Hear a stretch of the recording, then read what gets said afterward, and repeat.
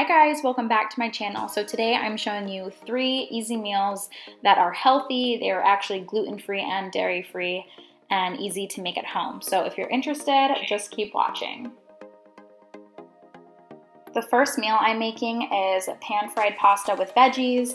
My husband loves it and so does my 2-year-old daughter. So this is something that we often make because it's so easy and healthy. A lot of the ingredients I'm showing you guys are frozen. I usually try to buy fresh, but with everything going on right now, it was definitely hard to find fresh produce, so frozen it is. But you'll need some chicken breast, broccoli, cauliflower, lemon, garlic, and then of course pasta, artichoke hearts, just a little bit of salt and pepper, and then the red chili pepper flakes is totally optional if you like a little spice. So right now I'm just putting a little bit of olive oil on the chicken and I'm gonna pop that in the oven for about a half hour.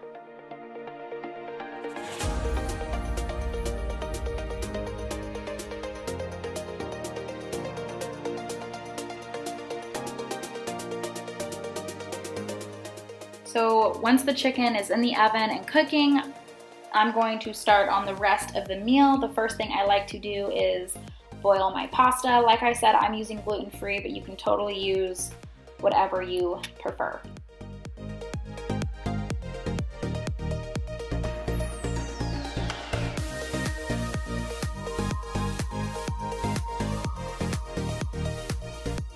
This little kitchen gadget is to peel all of the garlic skin. It is so amazing. You just pop the garlic in there, roll it around, and it comes right off.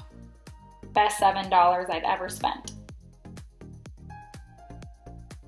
I also have this linked below in my description box if you guys are looking for something similar.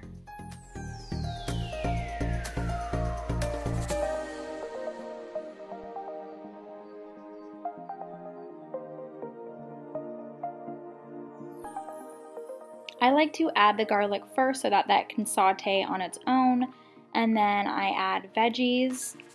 Then once the chicken is cooked, I cut that up and I add it to the pan of veggies and garlic.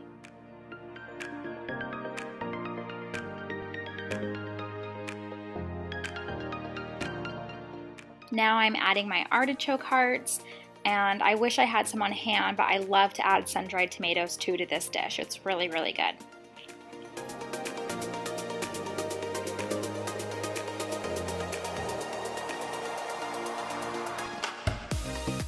I like to add the pasta last just to make sure that everything is cooked really well, and then I will season it with a little salt and pepper, and I'll let it sit on the pan for like 5 to 10 minutes. I kind of like the noodles to get a little crispy.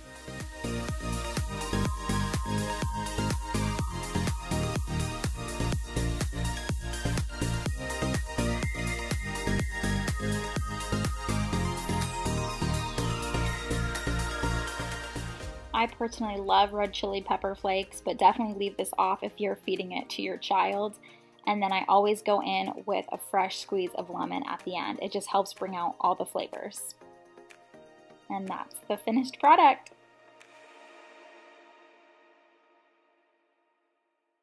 Next, I'm making teriyaki stir fry. I absolutely love this meal. Once again, it's a great way to get a lot of veggies in, and this is also gluten-free and dairy-free. So I get these rice ramen noodles from Costco, same with these stir-fry veggies. And we will also be adding chicken and cabbage. You can leave the chicken out too if you just want it to be a vegetarian meal.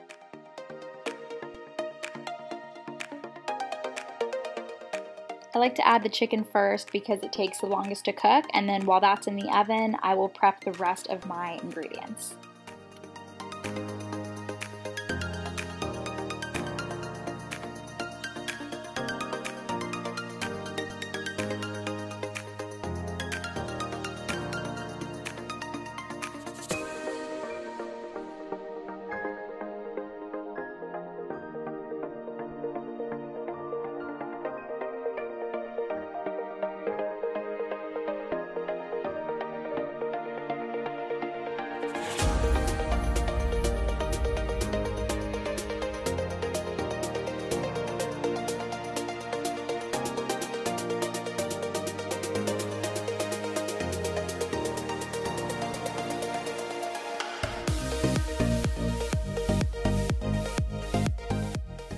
while the ramen noodles are cooking, I'm going to pan fry the veggies. So I like to use sesame oil here because sesame just gives it more of that like Asian stir fry feel other than olive oil. So if you have it, definitely reach for sesame for this meal.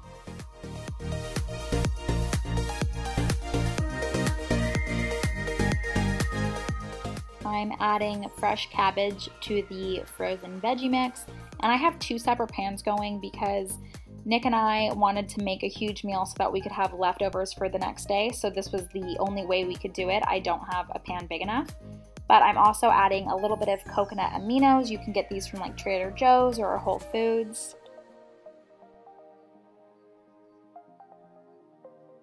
I totally forgot to add garlic earlier, but I'm adding it in now.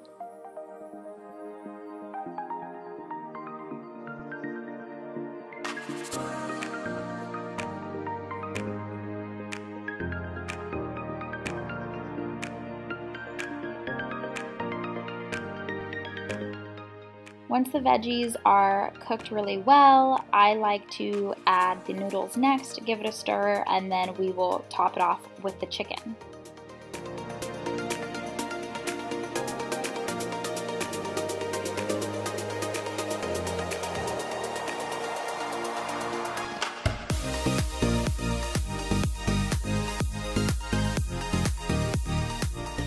Now I'm adding my teriyaki sauce.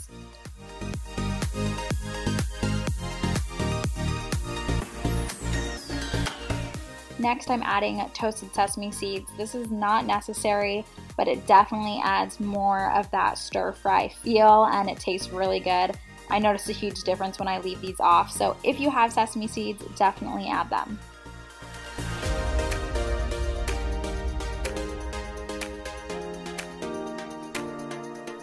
Okay, that's it for the teriyaki stir fry. Let me know if you guys try this meal out. The next meal I'm showing you guys is my vegan bowl recipe. So I usually make this for a quick lunch, but you'll need some cucumbers, spinach, cherry tomatoes, an avocado, some rice, I got that from Trader Joe's, some lentils, which are also from Trader Joe's, and then this Green Goddess salad dressing that is also from Trader Joe's. I actually think all of these ingredients are, but you can find them at other places too. But the first thing I'm going to do is just pop the rice in the microwave and cook that up.